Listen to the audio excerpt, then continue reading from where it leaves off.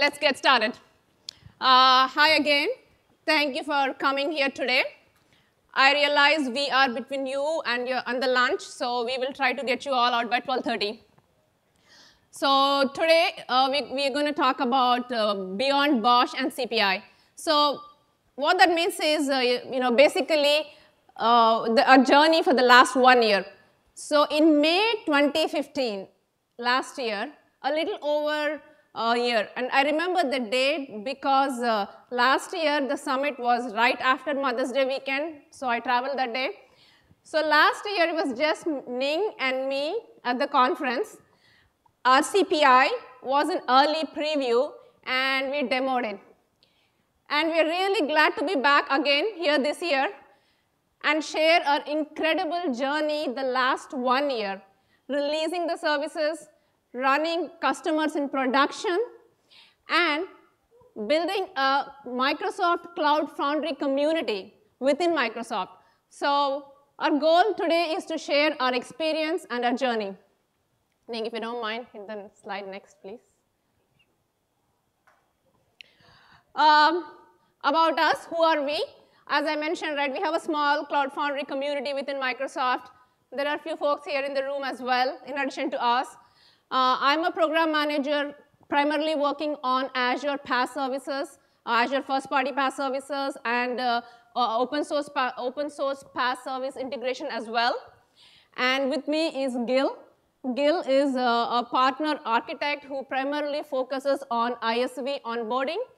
And we have Ning, who heads the team, who's a program manager for Cloud Foundry project, and she works in the open source team. So this is just a small team. The rest of us are, you can find us in the booth. So today in the 30 minutes, we want to walk away with these 3 takeaways: Cloud Foundry plus Azure. So we'll spend a few minutes talking about the why and the how. Then we want to show you how you can easily get started with the click of a button, deploy Cloud Foundry on Azure. And finally, we just announced the Azure Service Brokers. These are service brokers for Azure first-party services. And Ning will do a demo of that. Thanks, Ning.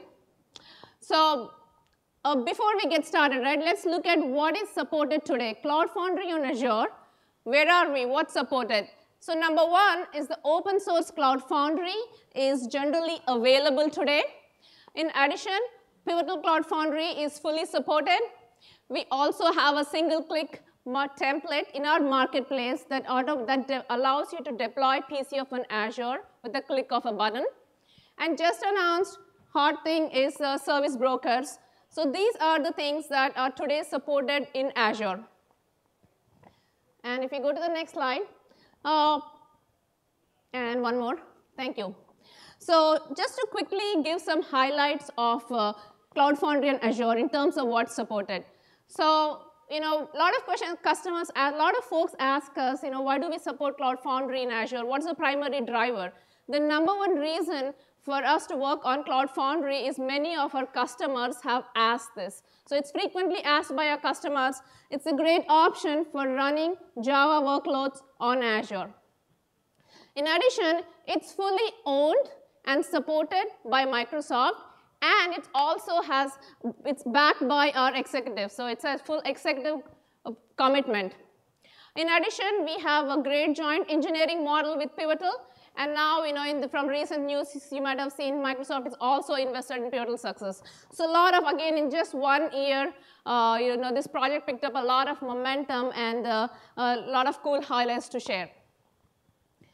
So a lot of, in the next 3-4 slides, I want to give an overview of some of the most commonly asked questions and try to summarize where we are. So the first question is, where does Cloud Foundry fit in Azure ecosystem? So Azure has a lot of PaaS services. So our customers ask us, where does it fit in the ecosystem? When do you use what? So this diagram is what we call PaaS continuum. This describes all of the PaaS services in Azure, starting from the IaaS side to the PaaS side and in between. And I'm not planning to cover any of these in detail except Cloud Foundry. But if you look at Cloud Foundry sits at the same level as other first-party services. It's built on the same infrastructure like the rest of the services. And at the end of the day, we leave it to the customers to choose the platform that's right for their applications. All right, so this is about where it fits.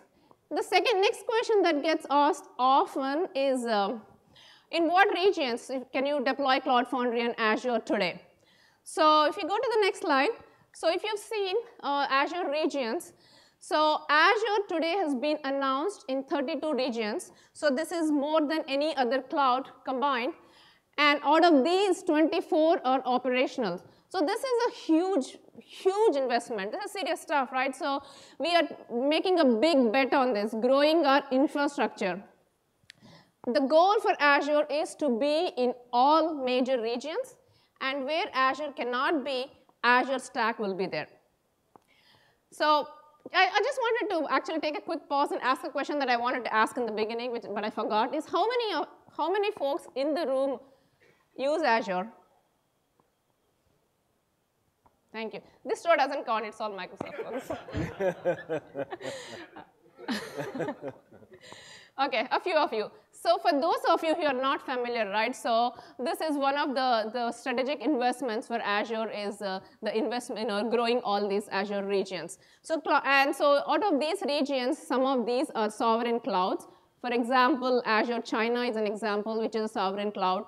Germany, which was announced, is also a sovereign cloud. So these are all the regions. There's another government cloud as well. So these are all the public cloud and sovereign clouds where you could run Cloud Foundry. All right, next one. A little bit about the BOSH project. So BOSH CPI, as everybody in the room knows what CPI is, so I will not talk about it. Just like any other CPI for any cloud, Azure's version is also fully open sourced. We have a dedicated engineering team that started small and it's growing. It's aligned with the community engineering practices. We work very closely with the community. So if anybody in the room has worked with us on this project, many thanks to you. And the most important thing for us is the whole CPI, the whole Azure, it's designed to work both in Azure, public cloud, or the Azure Stack, which is an on-prem data center. So when Cloud Foundry, when it becomes available, our goal is to make it easy to deploy Cloud Foundry in Azure Stack. So yeah, and we have a committed roadmap. Some of it we'll share today. If you want what's coming in the pipeline, please feel free to stop by our booth. Next slide.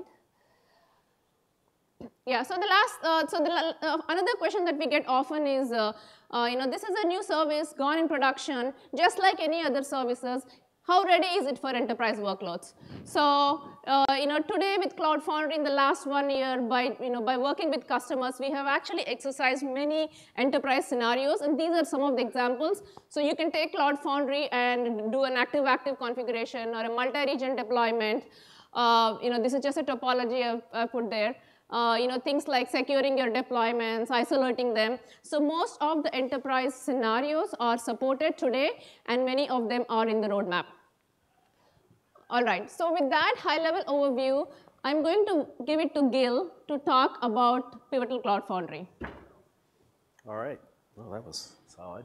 I'm going to pay attention to where the boundaries on the stage are. Yeah, I'll try not to fall as well. Okay, thanks, Kundana. And as Kundana mentioned, I'm an Azure Architect. I work exclusively with ISV partners who are onboarding onto Azure and enabling their solutions on Azure. Over the past 6-8 months, my life has become almost exclusively Cloud Foundry and Pivotal Cloud Foundry, and we're working very closely. And this is just some examples of the work that we have done over the past few months. This is a picture of a hackfest we had where we brought together a group of people who were just getting started within Microsoft on various projects around Cloud Foundry. We brought them out into Redmond. We had some Pivotal folks who were doing some training with us, and then we did some of our own projects. And out of this, we have a growing community. We have, we have anybody uses Yammer, we have our internal Yammer group. It's got almost 100 folks on it, and we're actively working together and supporting each other.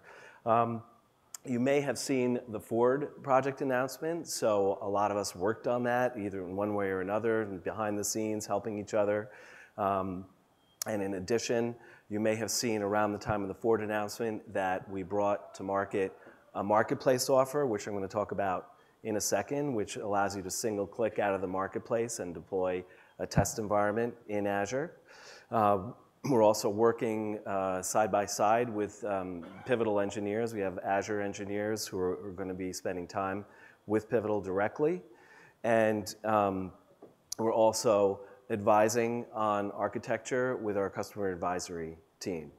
And you know, again, starting with Kundana and Ning's work, which we're all very lucky that they started, we're fully supported on Azure. So how can you deploy Cloud Foundry with one click? I like to think of this part of our presentation as easy ways for you to get started. Even if I saw we had, I'm going to just call it 20% in the audience who have played around with Azure. These couple of slides, I threw some links in here, and this content will be available to everybody after the summit. But it's super easy to get started with Azure, and it's super easy to single click and get started with Cloud Foundry on Azure. So a fundamental basic foundation of this is the Azure Resource Manager. And that is essentially the API for everything that happens within Azure. And it not only is the API, but it includes a really easy template-driven way to create things in Azure. So you can build a JSON template, you send it to the Azure Resource Manager, and you get stuff. It's all related, it's all pre-configured. We actually have an extensive library, and I'm going to show these in just a second, but we have an extensive library of pre-built templates to construct a lot of common use cases within Azure.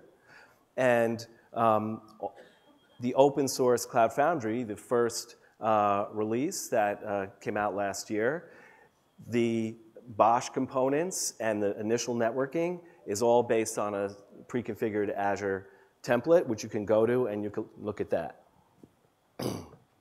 So again, Resource Manager is foundational to this. From there, you use ARM. And then we have now built a marketplace. So a lot of popular software solutions that you may be familiar with, and may be used to using in the cloud, are available in the marketplace from a single click.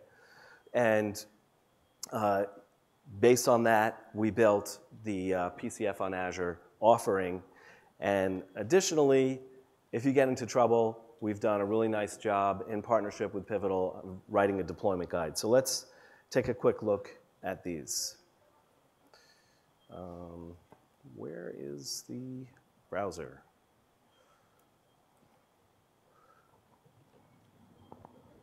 Okay, there we go. Okay, so for starters, It's not showing. oh, it's on the, needs to be moved over to here, right? Okay. Now I can't see the screen. Can we make it a single screen? All right, I'll just improvise. So you don't usually hear people talking about documentation as being very exciting, but if you haven't looked at any of the Microsoft sites lately, we've put a tremendous amount of investment into the documentation. There's a lot of great examples, there's tutorials, there's getting started guides, and there's really tremendous detail about how to do things. This is just the example of the Resource Manager documentation landing page, and it's really quite extensive. So based on this, where's the mouse? Okay. Since Resource Manager has come out, and this is something that Microsoft is really doing a heck of a lot of work on internally and with the community, is we built this library, and you can see it's on GitHub. Anybody can look at this, anybody can contribute and participate, of quite a lot of common use cases of pre-configured solutions that you can deploy right onto Azure. And again, you may have seen this at some of the previous presentations, but this is our GA guidance for BOSH and Cloud Foundry on Azure. So again, you'll see there's a resource template in here, and then from the resource template, and your jump box is created, and then you can go right in and launch deployment scripts just like you would on any Cloud Foundry. And this is the marketplace. So let's see, what's that number there? It's now 3,700 and growing, and a lot of my colleagues are actively working with names you would all recognize. In fact, actually, I think this was yesterday, we just made a really nice announcement with Jenkins. So there's Jenkins integration, so we're working really closely with them. So just to give you an example, if you look for any of your favorite solutions in here, you're likely to find them. If I go in here and search for Pivotal, hopefully I typed it correctly, all right. And there is the offer. So if I select that, how are we doing on time? Okay, good. I can single click right into here and it's gonna launch. So let's just take a quick look at what that does for us. So that deploy button, and actually if you look at the quick start library that I showed in GitHub, every single one of those templates also has a deploy button. And what the deploy button does is it just takes a template, starts the Azure portal, and takes you right to a launch page with the template. Now, when you do a marketplace offering, the quick launch goes to the partner's launch page, and you can see there's extensive description, and it's really pretty much what was on the marketplace landing page. Also is in here, and I'll show this at the end, but this is all the way to the bottom. The deployment guide is here as well. So if we, which I didn't mean to click on.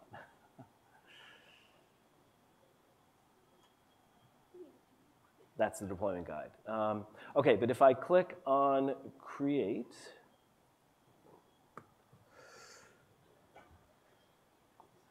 oh. All right, we're using several people's laptops, so we have different logins. So what you would see if I had the correct login here is there's an entry screen. There's a few fields that you need to enter so that BOSH has the right credentials in order to create things in Azure. And then also, this is a commercial offering, so you do need a PivNet token, but it is a 90-day free trial. And then that would start to launch the entire Cloud Foundry. Now, this is a preset size that's meant for POCs and testing, but it's, again, you enter your secure credentials, hit click, and you're off to the races. And so again, if you're doing that, this is, okay. This guide will help you. If you hit something that's an issue, this guide is probably in here. Okay, we've done a lot of people have battle tested this to make sure we have all the appropriate guidance in here. So let's go back to PowerPoint. So Gil, that template deploys about 50 VMs, right? Yeah, it expands setup, to yeah. somewhere like 50. I think the actual number is in the deployment guide, Okay. Kundana, but it's something like 50, 60 VMs as it, Cloud Foundry has a lot of worker roles, and then it settles down to like 30, 35 And that's fully automated. VMs. Yeah, and that's all automated. It's just, runs. And so if you have entered all of your, we'll get back to here, wrong way. You will see all of your VMs running once you've launched. So this is just a screenshot of a running Cloud Foundry that has several VMs. So with that, over to Ning. We're kind of optimizing it all the time. The last thing I've seen was somewhere in the hour or so time frame. Of course, any Cloud Foundry that you would launch, that is going to depend on how many, how big you make it, right? This is, like we said, about 30 to 50 VMs. Okay? So, on to service brokers. Okay, thank you, Gil and Kundana. So we are the engineering team for Azure open source. And in the past 2 years, our major focus is Cloud Foundry and enable Cloud Foundry on Azure.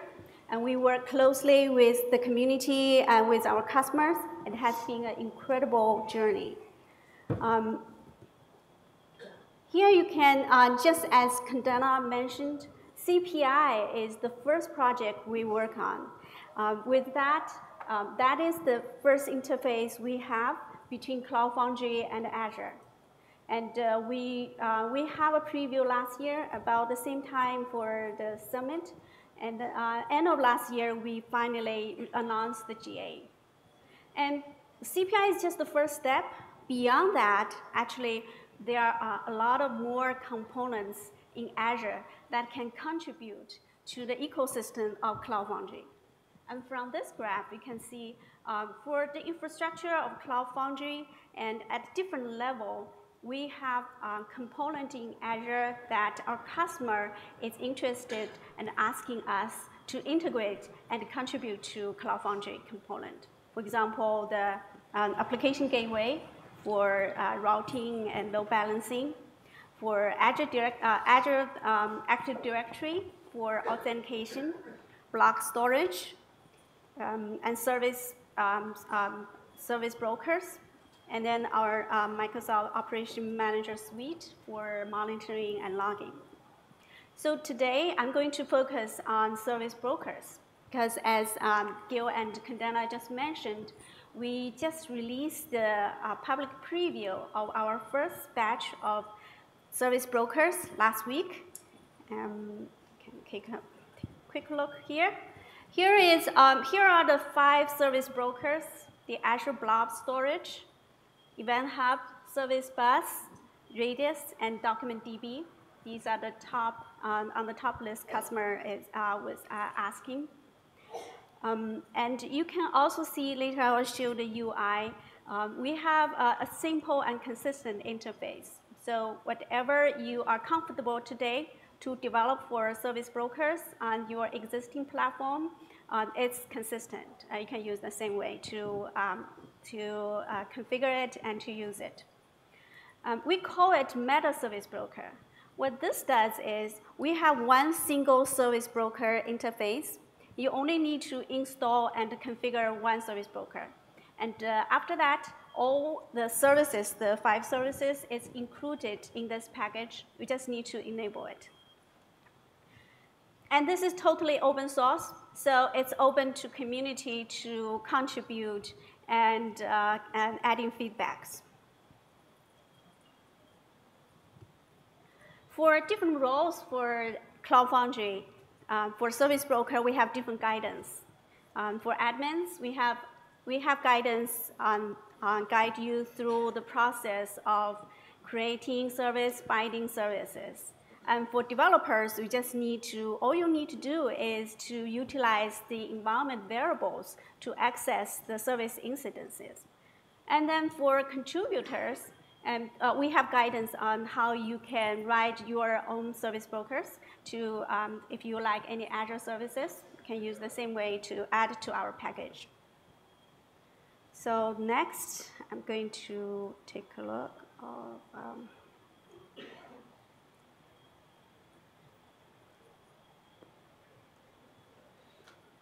so this is where our service broker in GitHub. And we have the, this is the Meta Service Broker. Here's the overview, and then the guidance for admin and the guidance for each individual services.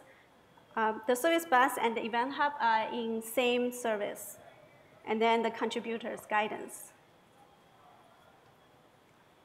Okay, so the next, I'm going to walk through the step how an admin can deploy and utilize a service broker.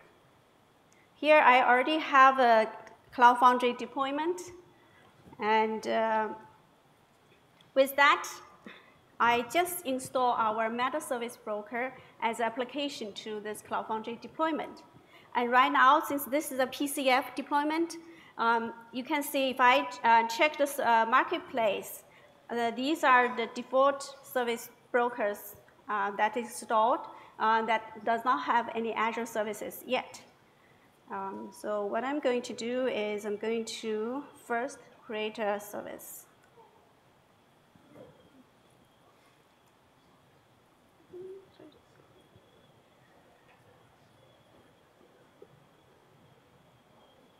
Okay, let me double check that. Okay.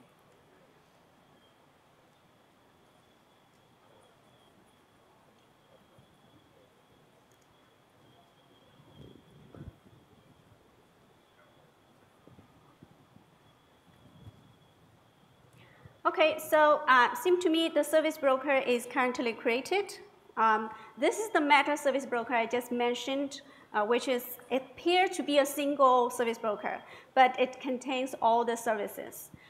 In order for you to access all the services, you need to enable them. So let me enable the service broker.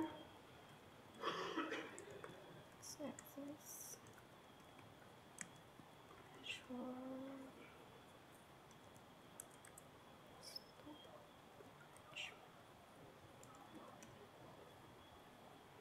Okay. No, very bad at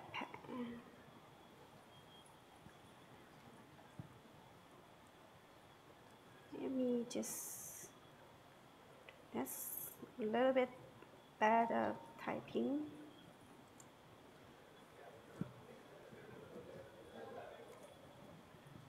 Okay, so we enable the first service broker, which is the blob storage.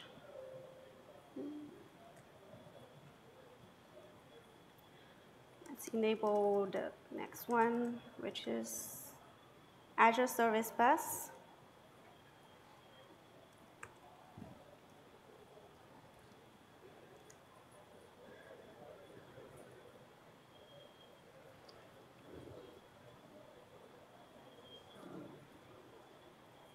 Okay, and let's enable. Remember, Azure Service Bus have both Service Bus and Event Log.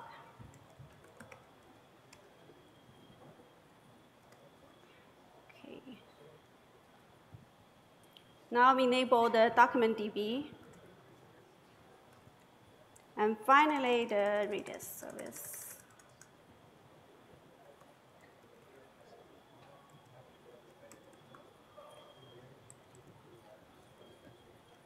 Cache service. Okay, so all the 5 services is now enabled. What we can do is we can do a marketplace. So from here, if you look at the marketplace, you can see the Azure service brokers are already here, and they are available for the developer to use. Next, the admin wanted to make a service instance so the developer can take advantage of it. So he first needs to create a service. Create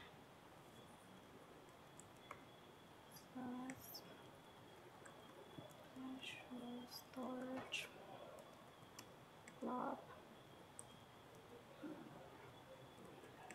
I'll specify the plan blob.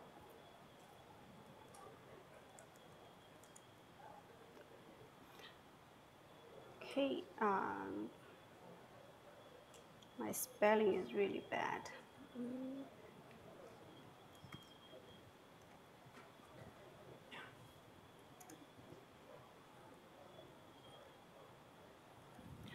Okay, so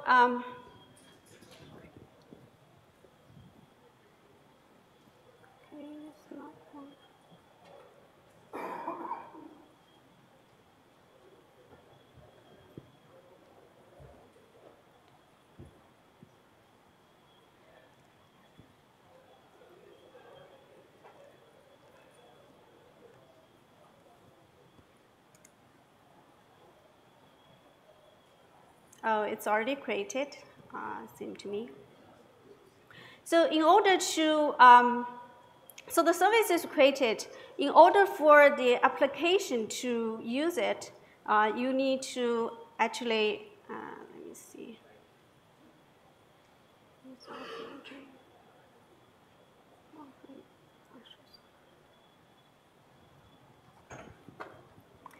you actually need to look at your applications. So let's go to our application, and here, let's see. Okay. So if you look at your application, you will find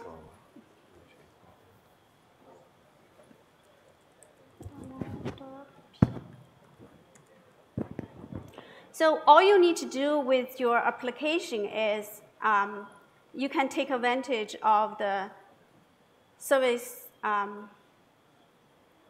see. The environment variables we just created for you. So here you can see that's the Azure Blob service, and then if you have the service enabled, and then you can access the environment variable. So here, what? Thanks, you can go to the slide deck. Oh, okay. So finally, let's take a quick look of this.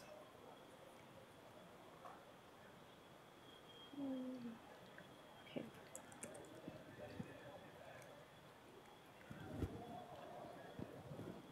So this is the PCI App Manager with the Cloud Foundry deployment. And you can see with the marketplace,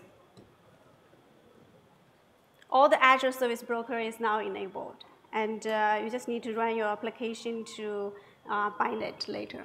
Okay. Yeah. Switch this slide. Yeah.